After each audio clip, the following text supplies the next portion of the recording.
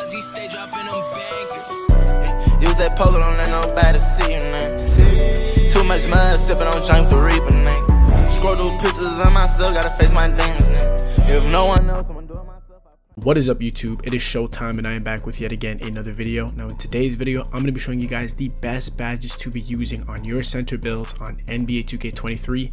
I just want to kind of just let you guys know a little disclaimer that this video will apply to those of you guys who are playing current gen. The badges pretty much work the same.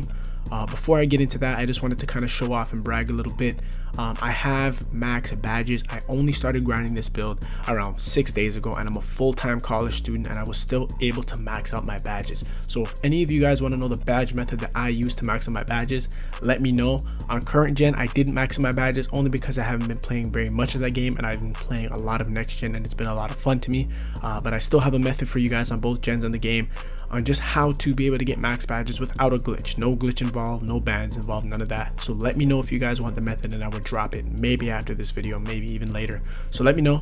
Nonetheless, we'll get straight into today's video on the best badges you guys should be using on your center builds. Like, comment, subscribe. We'll get straight into the video. A badge I find useful is Limitless. Now I know it hasn't gone up very much, but that's only because I forgot to put in my dunk packages. So I was playing this game for the longest while without even using it. For those of you guys who do not know how to do quick drops, limitless takeoff dunks, maybe I'll do a whole tutorial on it, but you guys want to push your right stick forward, and that way you get the quick drop animation for your dunks. That's the only reason why this hasn't moved up very much. You guys have to be very attentive to your core challenge bar. This is going to tell you how useful a badge is, and this badge is not very useful at all. I mean, sorry, the badge is useful, but I just haven't been triggering it. Sorry, I completely said that wrong. But that's how you're gonna know if a badge is useless. Now for Aerial Wizard, I had this only because I was catching lobs for my finishing badges as one of my methods, and it's cord, so it's a free badge, and if anyone wants to throw me a lob, I'm gonna put it down every time. So honestly, you can just get away with this on bronze, but I just had it cord on gold, so I just used it. Giant Slayer and these three badges are just filler badges, so I can get into the tier 3 category for my badges. Giant Slayer doesn't seem like too bad of a badge, but honestly it's actually really good, what I've heard. But I haven't run into anyone. I play stage, so I haven't run into anyone really making builds taller than 6'9". But it's nice to know that if I do, I can possibly use this badge to my advantage. I know I don't have the silver unlocked, but that's because I haven't made my build. I haven't upgraded my build yet. My build's a 94. 90, it can actually be a 96. I'm waiting to get it 99, then I'll fully max it out, and I'm gonna definitely get my Giant Slayer on silver. These two badges here are just fillers because I can't get that on silver because I didn't upgrade my build. But once I upgrade my build, my Giant Slayer will be on silver, and I won't be using Pro Touch and Post Spin Technician. So the Finisher is actually a really good badge. Only reason why it hasn't been cored pretty fast is because I'm more sitting corner. I'm not really in the lane too much. And I really haven't been using the badge in terms of like just getting to the lane dunking. Like in terms of finishing, I haven't played much games of stage yet. But even in my career, I know you guys are probably saying it should have cored through my career, but not really, because in my career I'm literally just catching lobs. So that's why it hasn't been used a lot. But Slithery Finisher is a really good badge. And then we have Rise Up. This badge does activate. I will have to say that it does work. Like I said, I'm coming from a break, and I've always been more fond of current gen, but I'm really starting to like next gen. And the meta on next gen, both games to be honest, but even more on next gen, is spacing and isolation. So there's not much situations where I'm usually dunking because my guard is very good. But when I do see the Rise Up badge pop up. I want to get it cord and then be able to use my extra badges on possibly Posterizer and Fast Twitch. Now Posterizer is a really good badge, but the thing about it is you guys have to know how to actually posterize people. I'm gonna be straight up honest, I don't know how. As I told you, it's like my first week out here playing next gen because I recently came back. I'm gonna learn. Apparently you have to time it. If you know how to time your posterizers, you are going to kill people with the Posterizer badge. You're gonna eliminate people, literally. If you have contact dunks and this badge, you're gonna eliminate people, delete people. So it's a good badge to use. I'm probably gonna learn how to do it and then maybe drop a tutorial on it. Hopefully that's what my plan is. Now for shooting, I noticed that a lot of these shooting badges are garbage. The only shooting badges you guys need, and Corner Specialist is overrated too, I'm gonna be honest. The thing is, okay, so I'm gonna go one by one. Catch and Shoot is the best shooting badge in the game. I got this cord in literally like 24 hours of just playing the game, and it really does work. It's probably the most important badge. Next important badge is Green Machine. Green Machine's amazing, the second best badge. Blinders, I just recently put it on, like literally today. I never used it, and I heard it's a really good badge, so I'm gonna actually play more games. I know I'm saying that, and then like my core badge is so low. I've literally only played like 5 games of stage recently. I've been really busy.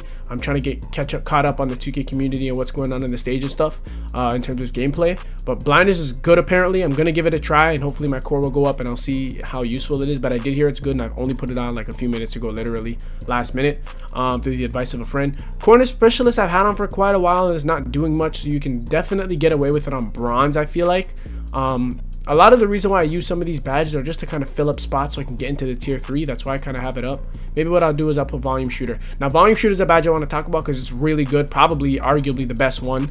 As you guys can see, I've cored it really fast, but the problem with volume shooter that I have is, as a stage center, is that I'm not taking very much shots. I know it says after a player has taken a small handful of shots, but I don't really shoot the ball that often, and I'm not really taking a handful of shots. As a center in the corner, I'm getting dotted if my man leaves the corner, which is not very often.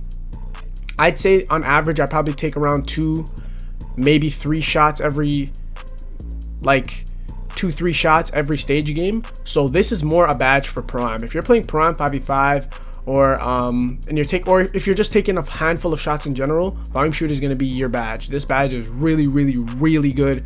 I'm almost have it on Court Hall of Fame. So if I was shooting the ball more, I'd honestly definitely probably have this on Hall of Fame, and it only cost me 4 points, or 2, 3, yeah, 4 points, whatever.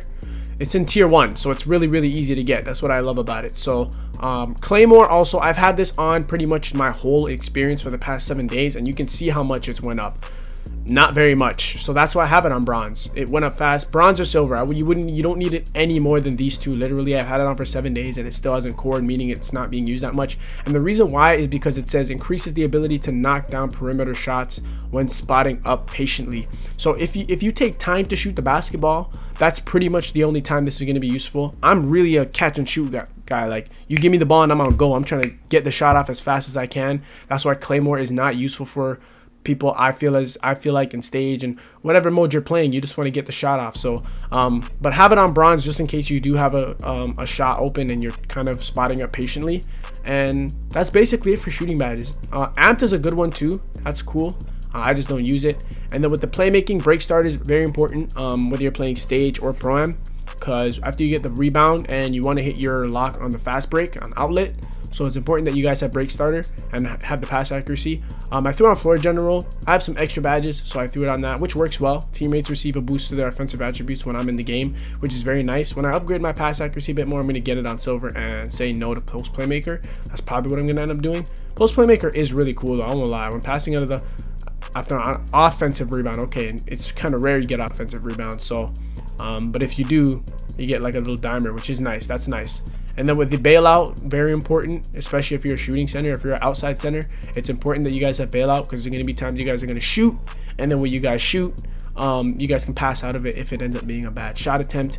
And then with the defense, what I did was rebound chaser. So I recently got this cord. Rebound chaser and anchor, some of the most important badges in the game. I will have to point out that I believe anchor is a little overrated. I feel like gold is when you need it at. You don't have to have a Hall of Fame. I obviously wanted the 99 block on my build, that's why I have it.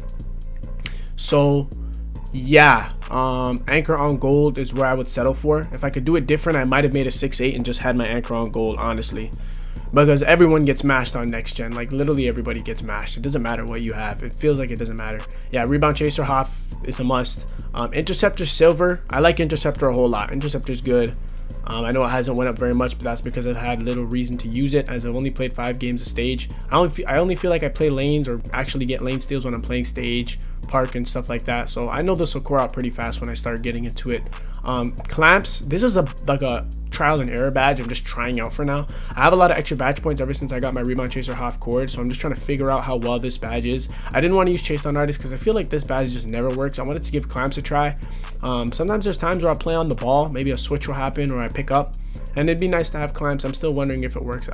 That's kind of, I'll have to update you guys on how good that badge is. Challenger is overrated. I like Challenger, but I noticed that it really, I don't know, it's weird. The most I would have it on is bronze or silver. You don't need it gold. You honest to God don't. Like, I've used this badge for the past 7 days, and you can guys just see that, you know, it moves, but just not that much. So I think silver or bronze is good for you if you're a center. If you're a lock, I'd obviously recommend it higher, but for a center, bronze or silver should be good for you. Workhorse Hall of Fame. Now, this badge is actually going up pretty fast. I had it on bronze this whole time, and just today, literally after I quit out my rebound chaser, I put it on half, so it's gonna move pretty fast. Very important badge. All of you centers out there, even if you're a lock, I feel like everybody should have the workhorse badge on. It's really, really important for helping you guys get those loose balls. And then with the and then with the box out beast, is overrated. I'm just gonna say it out in front. Like, I feel like box out beast is so overrated. I don't know what it is. I've been boxing out, I've been doing all that. I feel like rebound chaser is more important. You could probably get away with this joint on silver. I'm being so serious. I'm gonna leave it on half for a little while and see if it makes a difference. Then again, I haven't played much games of stage, but then again, I really feel like I should have been getting it for my career and whatever I've been playing, so it's kind of weird. And then glove, I recently put this on today too, so do not watch that core meter too much, but glove is a really, really good badge. I like to spam square sometimes. Like, sometimes I'll just get a rip, literally. Like, glove is just so OP. I love glove. It's nice to have glove as a center. You can just get those random rips, get a stop for your team, which can be very important. So there you guys basically have it. You know what, I was honestly gonna do like go on an inside build and show you the exact same thing, but that's not necessary. I think just through this alone, you guys can kind of get a better understanding of what badges are important or not. So, you know, just a little recap. The most important badges here would be limitless takeoff, rise up, if you know how to time it, posterizer, slithery, giant slayer's cool too. As far as shooting, I feel like green machine, catch and shoot, blinders, volume shooter, those are the good ones. Corner specialist and claymore, in my opinion, are mid. Amped can be another good one. Recap for playmaking, break starter, bailout are your main guys. I like floor general, so I'll throw that in there too. I'm gonna get that on silver. And for defense, your main ones are probably anchor, gold, rebound chaser, Hoth, interceptor is needed. Still having this clamps in the beta trying mode era phase thingy. And then challenger's good, it is good.